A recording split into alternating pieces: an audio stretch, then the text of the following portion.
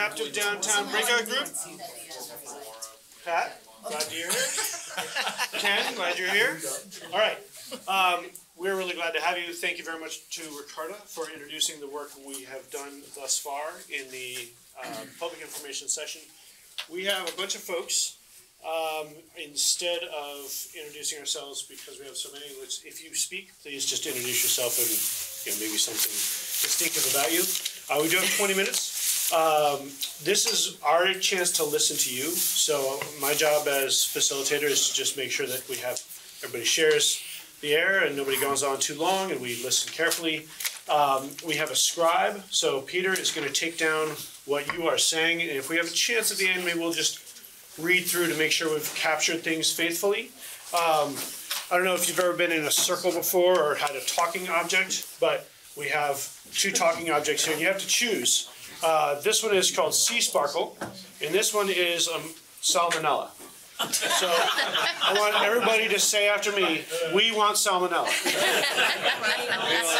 Perfect, we'll use this one. Okay, so the prompts for you all tonight are, what opportunities in this area haven't you heard yet, mentioned yet, right? So we have a sort of funnel of ideas that are coming to the commission or things that we're aware of, but we're very cognizant that we don't know everything. We're not aware of all the opportunities out there. You are some of our best sources of information, so please think in that mindset. Are there other ideas you'd like to share? And then what would you like to be part of in this area in terms of getting involved in the action, volunteering, stepping up, things like that. So, and then the last one to be thinking about is, what do you think other people in the community need in this area? So I've just loaded you with all 4 potential questions, but I'm doing that now because we only have 20 minutes and we may not get to go through them in order. So, speak now, forever hold your peace. You have salmonella.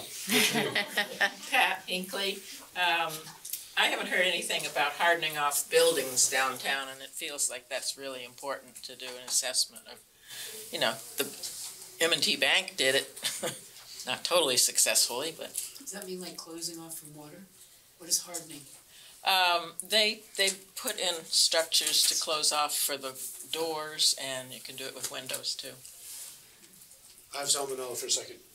Pat, thank you for that. One thing that we are not going to do very much of is respond, because we really want to hear from you. Please trust that we are taking this in, and in some cases, if you see my jaw drop, you'll know we hadn't thought about that at all. And if you don't see my jaw drop, we may be aware of that. Did your jaw drop? It did not. Carolyn Grudinsky, and I'm supposed to say something about myself? No. No, carry on. I think there's a lot of parking lots that could be made a little more resilient. Yes. Ken Jones, I have salmonella. I want to build on that. It's the state office complex. It has changed tremendously since COVID, and the pressures that used to be those parking lots have been reduced, but I'm not so sure what the state is doing with regards to the vast real estate holdings that they have. And can those be reconsidered, repurposed, rebuilt in such a way to allow the downtown to grow and strengthen?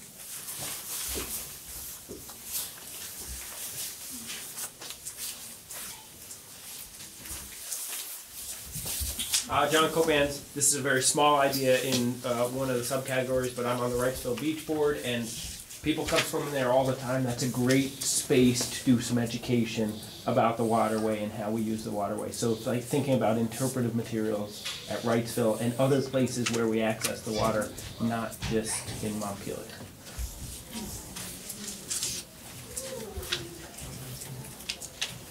I just wonder about, when we were talking about Montpelier used to be so thriving, like at lunchtime with all the workers in the state office buildings and stuff. And I'm just wondering about bringing people back to those office buildings so that they're in downtown Montpelier and the merchants benefit from that. And,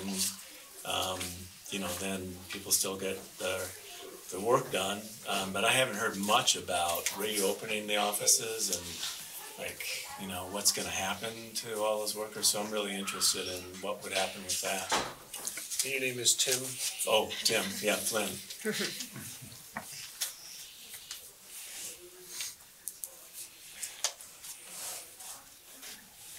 saw you thinking. Sure. I'm Jack McCullough, I'm the mayor.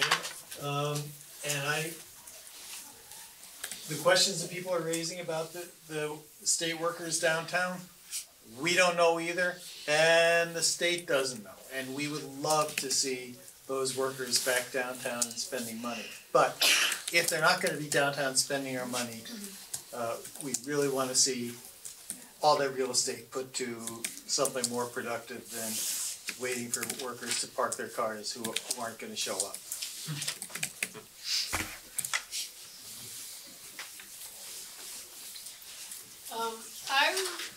I work in a building that has no elevator, hasn't had an elevator, and maybe never will. I don't know what's going on. People live in the building. It's not the only one. I'm sure everyone here knows about that. I haven't heard much about like how to build buildings without having massive infrastructure get destroyed like that. I understand, you know, putting in vinyl floors and moving your stuff out of the basement, but an elevator is really important for a lot of people, and I haven't heard much about what's going on and why they're so hard to fix. What's your name? Oh, sorry, Eileen Shine. Eileen, is it a building that had an elevator that is now destroyed by flood? Yeah, Thank you. yeah, it's both residential and office. Got it.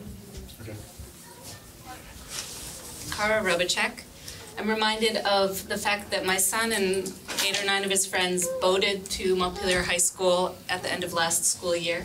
And it occurs to me that the river and this building are very connected, and I'm hoping that some of the education can go through the schools and can involve the students.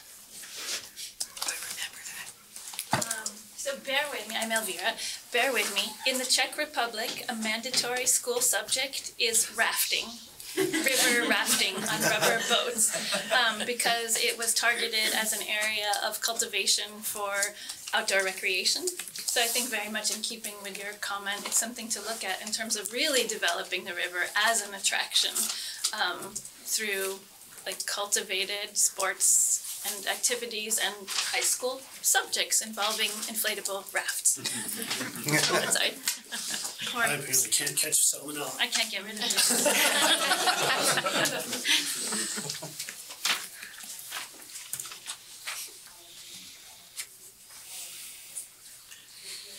Can I add? Yeah. I started with state. I also want to mention the federal office building, which is the former home of the post office, will be renovated in some fashion. And so that's a prime opportunity to rebuild that in such a way that is flood resilient and meets the needs of the city in regards to housing, whatever we need in terms of other services in the city. So how, and I want to get to that state thing, Montpelier has a lot of loud voices. If we can use our loud voices to convince our state partners that they need to listen to us, because we can be a pain, do that and then use that practice to then work on the feds. Mm-hmm.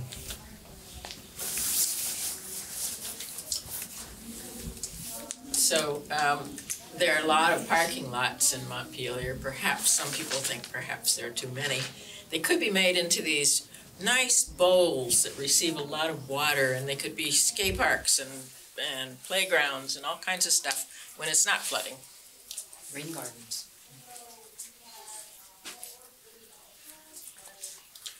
So we're gonna, I'm just gonna remind, one of our last questions is, what do you think other people in the community need in the area of adaptive downtown? Sometimes it helps me to, I sort of have my own issues, but it helps me to think about, try to guess at what other people might need. Like, I don't understand that. I'm Gary Holloway, I'm Salmonella.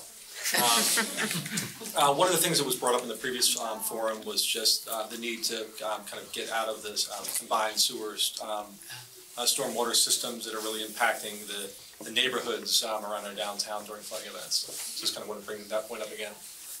It really does relate to salmonella. Yeah. You can't get this anyway. Do you have E. coli over there? Do you have E. coli over there? I don't have E. coli. You know, it's tempting to bring a whole collection, isn't it?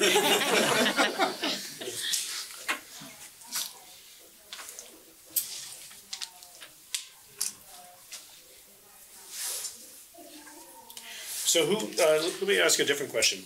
how many of you have traveled, even, say, to Barrie, or much further afield, into places that are connected to their rivers and that have probably experienced or may experience what we just faced in July? And did you observe anything about those places that we could use? I see Pat. Oh, darn. Yeah, you flinched. You brought the painting. I'm Pat Moulton. Been to Venice, and Venice has a lot of water around it. And Venice has done a lot of what's called wet proofing to prepare for the water and just understand it's coming. It's not going away. I couldn't tell you what that was, but they've adapted to the fact that the water is rising and it's not going to change. Have salmonella. Thanks.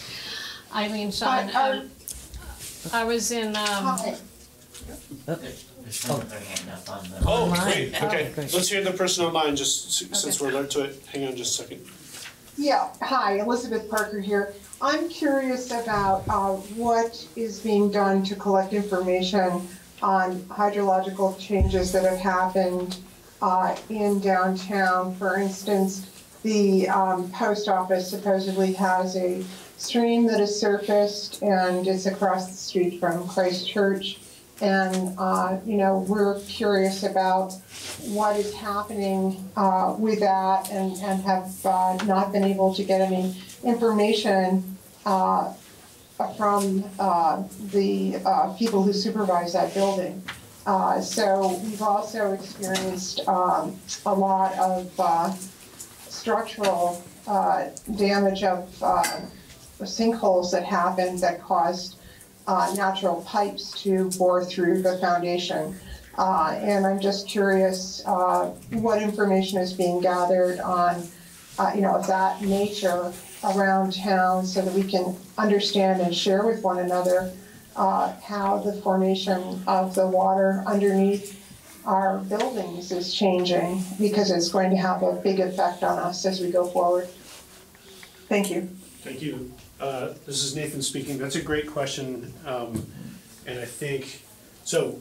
One of the things that I'm uncharacteristically responding. One of the things we're aware of is that the state is about to embark on a scoping study for this area about the Winooski River and things like that, and we can ask for sure whether that will include the kind of question you're asking.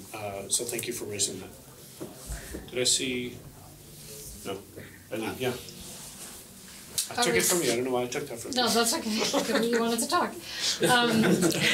I just wanted to get back to your prompt earlier. I was down the Jersey Shore last summer, 2 weeks after the flood here, and in a place that is a very thin island and gets flooded quite often, and they have made major requirements of any new construction that everything has to be well off the ground. And so what you see is houses that are built on pylons and parking underneath. Nobody has a ground floor entrance that's been built in the last 15 years, I don't think. So I don't know what this town would look like, but it works and it's interesting. So it's something to think about. Before I pass it back to Jack, we are close on time. I'm sure we're gonna hear a bell soon. You don't have to leave. If you don't wish to go to another group, you can hang in and see what the next group says. We'll see what we have for turnout. But if you wish to, at the bell, Watersheds is back in the auditorium, and response is right next door, over here. Jack. Thank you. Jack McCullough again. I just want to point out that there are things that we can do right. There was a lot of damage downtown, but the new buildings that were built after our new code was put in place got through it. They didn't flood. The city center building, which was built back in the 1980s, and the transit station and apartments, and there are a couple of other places like that that didn't flood. So we can be adaptive and plan for survivability, and that's part of what we really need to keep doing. Thank you. So I can't remember, there's a small city in Maryland that gets significant floods every 5 years. And it's a very historic town. And so no, it's not Annapolis, it's in a river, it's in a, what is it?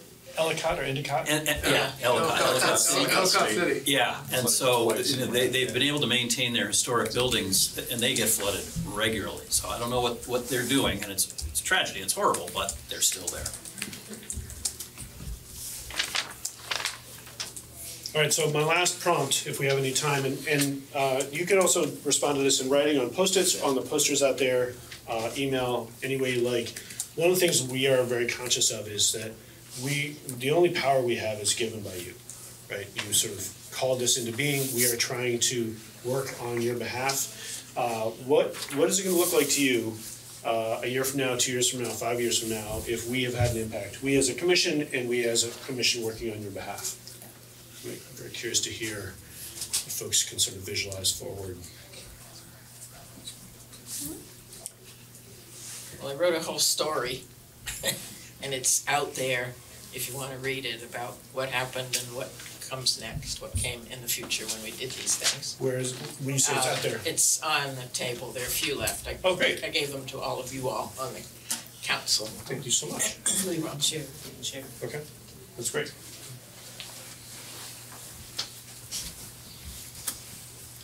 Paul Burns, I think it won't be that there are no more climate catastrophes. We don't have that power here, but that the actions that are being discussed here and in the different groups are having an impact. So therefore, flooding is less than it would have been in our downtown, and that buildings and other structures are not as vulnerable. Thank you so much.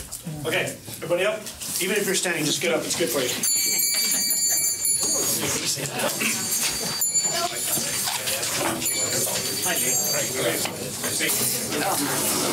Yes, good to see you. You can just write it down outside. Okay. It seems like Folks who care about Montpelier, Are you serious? do not have to sit, but you are welcome to find a seat. My name is Nathan Suter. I'm a member of the commission. I'm grateful that you are here tonight.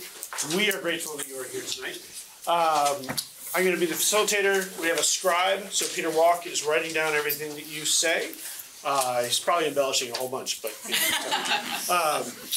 Ricardo spoke to you from the stage. We have Ben Doyle. We have Katie Trouts. We have Greg Gossens. Am I missing any commission members? Paul Carnahan. Thank you. Okay, so we want to hear from you. We want your ideas. We want your understanding of new opportunities. We want anything you can share to us. I'll read you a couple of prompts in a minute. We're not going to be doing much responding, right? So this is really intake. Peter's going to record it. We are aware. We have sort of an idea funnel or a project funnel, right? So we have things that we're aware of, that we're contemplating, and trying to figure out what we should do about. But we're starkly aware that we don't know everything. And in fact, people who live here in this city, who have numerous connections and networks, are great resources. And that's you. So please give us what you got. To the prompts, I'm going to read all the prompts that I want you to respond to. So try and hold those in your head. Respond to anyone that you feel good about. What are opportunities in this area that you haven't heard about yet or haven't heard mentioned from us yet? That's the adaptive downtown area. Are there other ideas you'd like to share? What would you like to be part of in this area? So if you're going to take action, volunteer, step up, how might you do that? And then what do you think other people in the community might need in this area? We are going to, if you've been in a talking circle or used a talking object, we have two to choose from. This one is called Sea Sparkle, and this one is called Salmonella. So I want everybody to say after me, we want salmonella. Perfect, we'll use this one. All right. So if I pass this to you, please introduce yourself and then let us share your information. I will do a little bit of managing if folks are going on longer. We want to hold space for everybody in the room.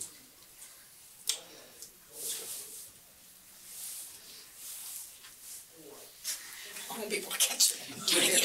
Anybody can catch salmonella, Don. Thanks. Okay, Donna Babe.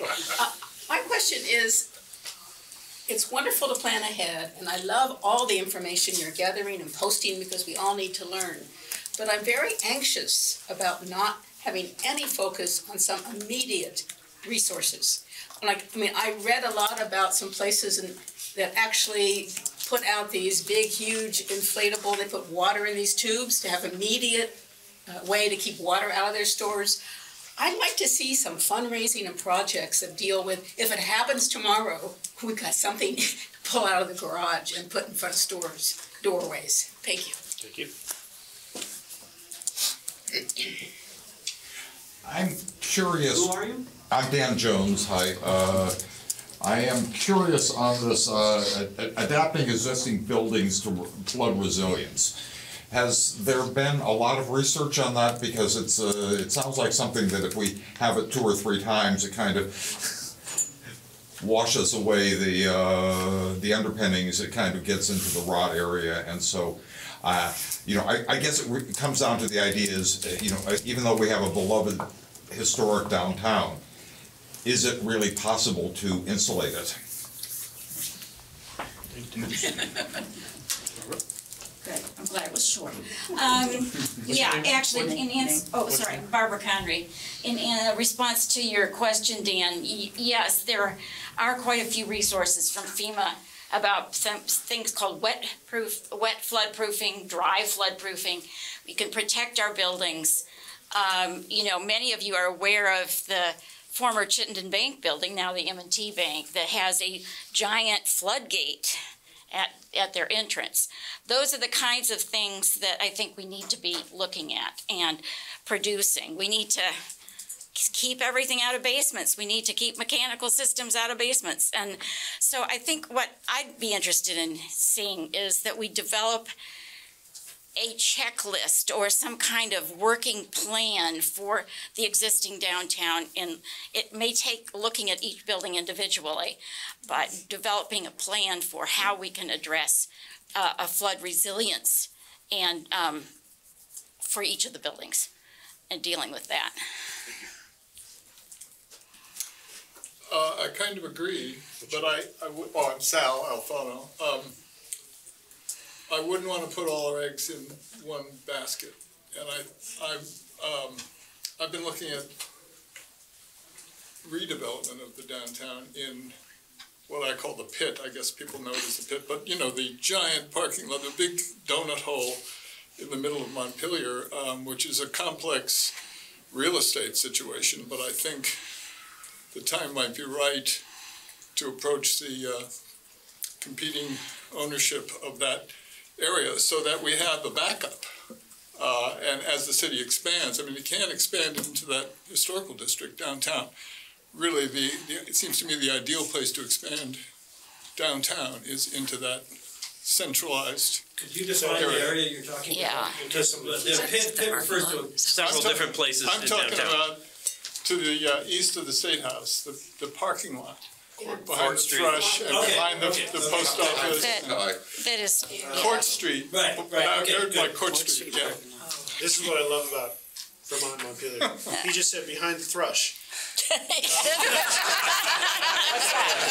all know what he meant. So the pit that Sal is referring to is bounded by Court Street, the street that runs up past the pavilion, State Street, East State Street, no, State Street. State Street. And Elm. yeah, right? So that sort of invisible area back there. Thank you. All right, I'm Rob Goodwin. I think on that front, talking about new construction downtown, I think one interesting point here is that, the biggest development downtown that didn't get built, years ago was the new hotel and parking garage.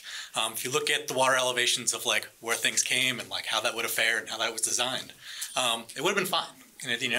And so it's just doubling down on the fact that new development is really our opportunity to create this space and to create the sort of economic activity and the housing resources in this town that are safe. And also, it's like a project like that, it's like we don't have a hotel right now. It's like there's no place for people to come to town to go patron these restaurants at which lost a lot and need the business to really get back on their feet. And so that project didn't happen I think for some complicated reasons everyone know here. But I think we should remember that new development in this town, although may not be the exact thing that we want, like it is an opportunity to not be in the floodplain. Even if it is built in the floodplain, we can build it right, from the beginning. Thank you.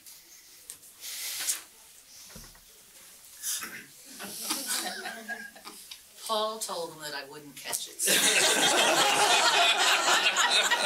He outed me. So I'm Nancy Boone, and I just wanted to throw out something in relation to what's out there that can help us know what the possibilities are. The National Park Service has done an amazing amount of work with historic areas around the country and looking at how people are preparing for a flood, how they're responding, what kinds of physical changes are being made, and they, even though they're the National Park Service, they're happy to assist communities. And I've worked with several people at the Park Service who I'm sure would love to come and give a public program, and so that could be fun, and just sharing information and building on our optimism. So.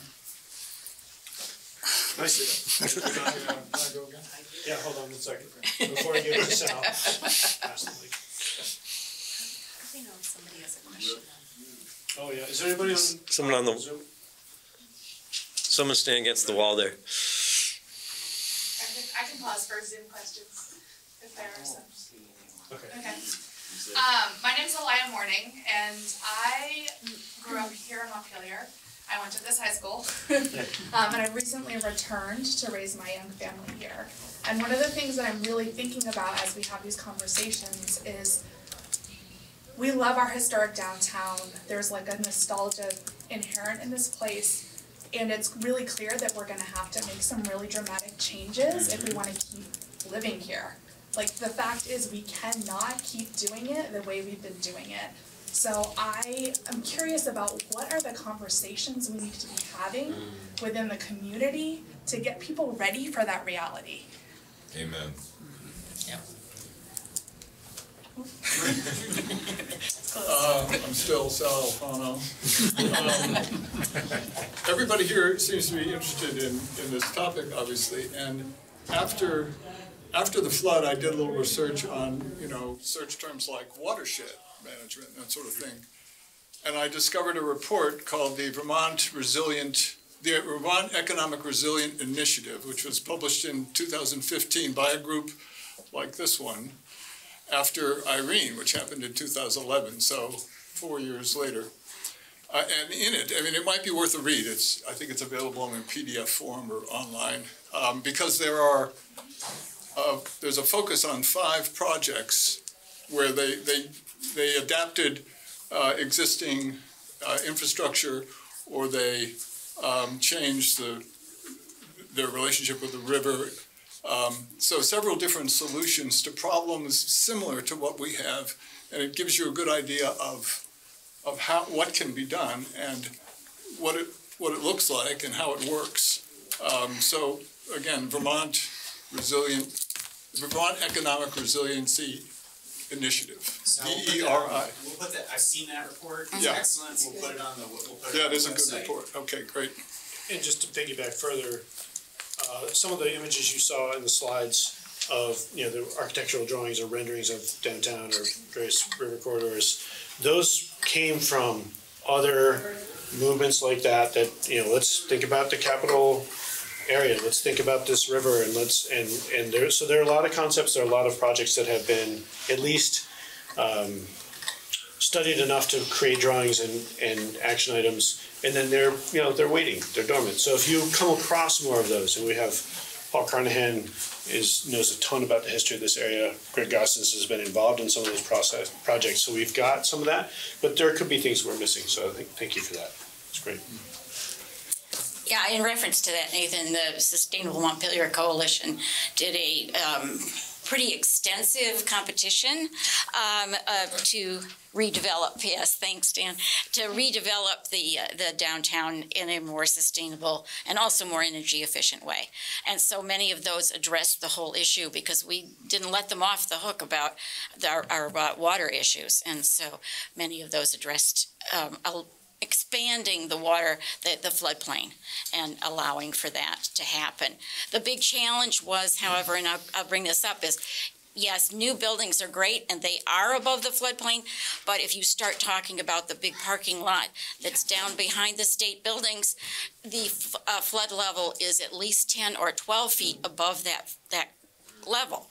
So if we start building buildings that are elevated 10 or 12 feet above grade, then what does our downtown look like? Cassie, you may have missed the introduction, but anyone can catch salmonella. I picked up on that.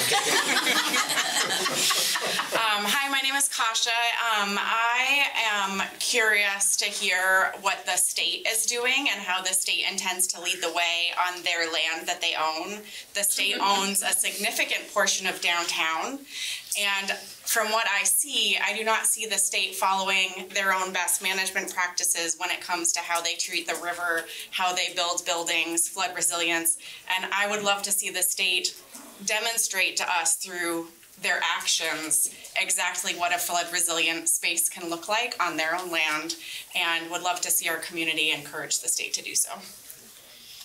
Sorry. Encourage is a nice word. I would say pressure. We're not responding, but just to, I'm sorry.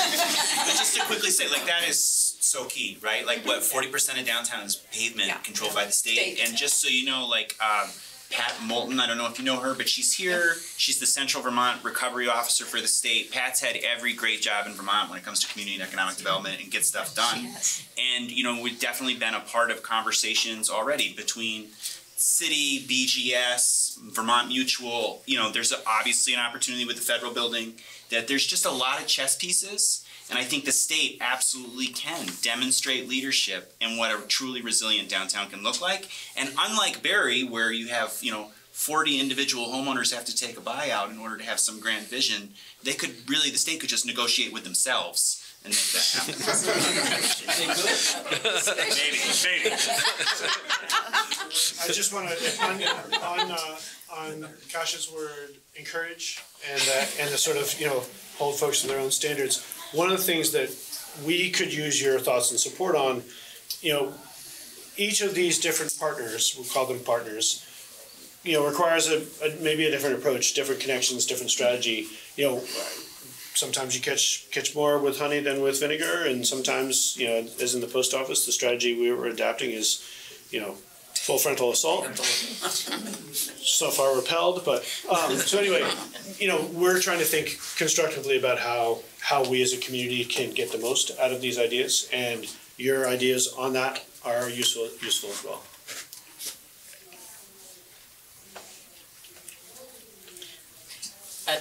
Pat. Oh, wait a second. Wait a second. You had a turn, so you just took salmonella back. You lost We won't use the disease spreading mechanism analogy here. I'm Judy Walk, and I'm a member of Christ Episcopal Church, which, as you know, got a lot of water again. And what I'm learning is that, you know, the people in the church who are trying to figure out how the hell to build back better, safer, are learning a ton of stuff. And I don't know that anybody is sharing what they're learning from wherever they're gleaning this kind of either professional engineers or funding agencies or pick one. You know, I wish there was a way to be sure that those people were telling each other what they'd learned about the different kinds of wet and dry and all this stuff, that, you know, to find a way that people who are trying to take action now have access to what other people have found out. I have no idea how you would do that, but it feels like there's an opportunity. Yes, good point. Can we connect through you? Oh, Katie. Can we connect through you to people who Oh, you betcha. Okay. Well, mine's sort of related because we talked about this in the first session, but I think education is so important because not everybody is on the same wavelength as everybody in here. And we have to understand that the water's going to come again and things are going to get worse, and we have to be preemptive, and it doesn't have to be bad, it can be good.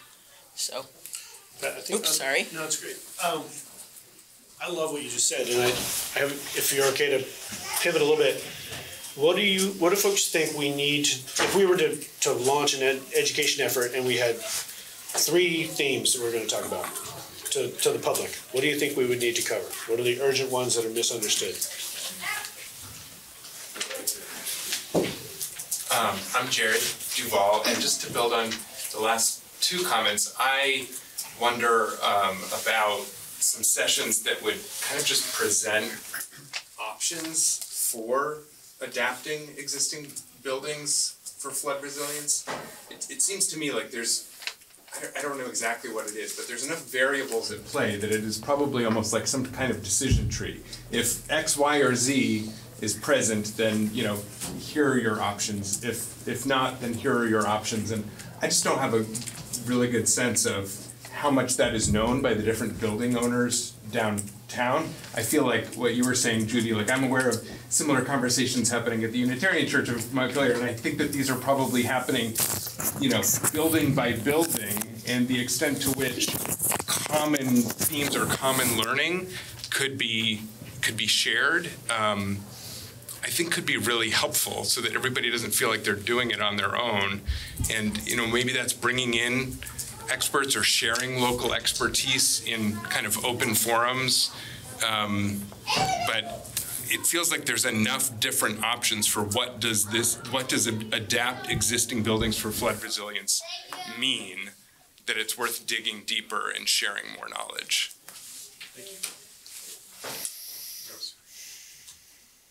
Okay, I'm going to add a sadder note here.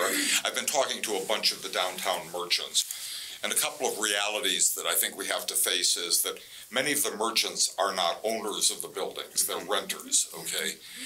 And one of the things that has been striking me in the conversations I've had is they said, I can't do this again. Okay, so if there is a prospect of another flood, it's not that what the building owner does. It is this dislocation of the merchants, which creates a whole other category of both learning and support. So I think some part of this has to be around creating a sense within our merchant community that there is some kind of support being built toward the future of our downtown, and that it is there for them as if another disaster strikes. Because without them, like I said, a lot of them say, I can't do this. I'm not going to bother. So I think we have to take that into account. So whether the building gets fixed or not, and some of them are far from being fixed yet, you know, we've got a problem. Thank you, Jack. Go ahead. I think there's a name. Paul Costello. I think there's a fundamental contradiction in this kind of work between being holistic and looking for a big long-term solution that solves everything, or being pragmatic and identifying things that will move the ball. And I think that one question I have is the potential of the commission to provide leadership point to point rather than top down. We're going to teach you folks what's good for the future. Demonstration projects, like has there been a conversation with Efficiency Vermont about getting in line and trying to replace building by building heating systems and demonstrating that Montpelier is a place that's modeling solutions for upstairs electric heating that's both climate friendly and also not destroyed in whatever next flood happens. Like things like that that tell a story that's good for the community to hear and also others, but also looking at things like the doors. And is there a pattern for doors? We're not going to move everybody out. We don't have top-down control over the decisions of people who put sweat equity for generations in these buildings and who are, you know, have a livelihood depends on it. We have the opportunity to set out markers that show some of the ways forward and also argue with the different powers that be. One of the conversations in the other room was, what's the authority of the commission? And there is no authority to the commission. But in truth, because the whole community has had opportunities to throw their ideas at the commission is empowered to represent the community and take bold, direct, sequential action that builds momentum. Momentum's more valuable than a final solution, because the final solutions are going to take a generation. That's my gut. Thank you. Ken and then Goodwin and Peter. So I'm Ken Jones, and I was at the Agency of Commerce post-Irene, so when a lot of this resilience discussion happened there, I got to participate. And one of the themes I think that's very important is resilience is a lot easier if there's an economic strength before the event. So I would, and I know this is an opinion that not everyone shares, but maybe there's enough momentum. We need to support economic growth in our downtown, or else our economic growth is going to happen along the interstate exits. Because where is the next hotel going to be built? There's one in Randolph right off the exit, talking about expanding up in Berlin, because we didn't want one here. And if we keep doing that, we're not going to have the economic strength in our downtown. So when the next event does happen, it will be much easier for those businesses to leave. So I really would like us to rally our support to say, we may be building buildings that don't appeal to everyone's aesthetic sense, but if it draws in more people and draws in more activity, that's what we're going to need to get through the next flood. We'll pass it to Peter.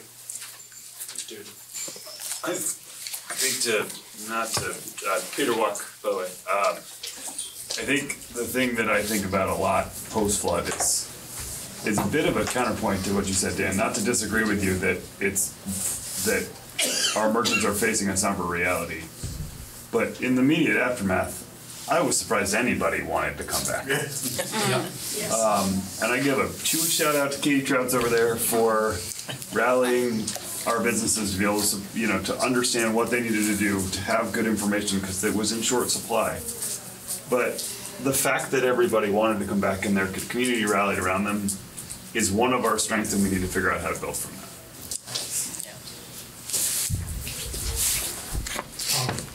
We just talked a little about infrastructure and improvements after the flood, and I think it's worth mentioning that the city planning department, I think, did a pretty good job of doubling down and making sure that existing regulations said that substantial improvements required, that when that equipment was replaced, it goes to be above, it's protected. And I don't know that hasn't necessarily maybe been as much of a public announcement that was that happening, and that in the education front, maybe something that can happen is like, okay, well, this commission speaking for like those that are concerned about resiliency in Montpelier are saying like, here are the guidance here. If there's a landowner that maybe didn't do this, or this is happening, this is what the rules say. This is what it has to be. Thank you. That's our bell. We'll hear from Barbara, and there are pieces of paper out on tables. There are Post-it notes, lots of opportunities to give us input. Please don't be shy. I know not everybody wants to speak up in front of your group. Yeah, in reference to that, I'm involved with the Unitarian Church of Montpelier, and we went to replace our heating system, and the city told us that it had to be 2 feet above the floodplain, which was, the flood level was our lower floor. And so we kind of went berserk and had to raise all kinds of money, and we were like, really grumbling about it, and then the flood came, and our mechanical system was fine. So, you can definitely see the value of it. I want to applaud the throwing and catching in here. It's been really good. This season's Mountaineers team. We're here. Everybody else? Come back. Thank you all for coming. Thank you.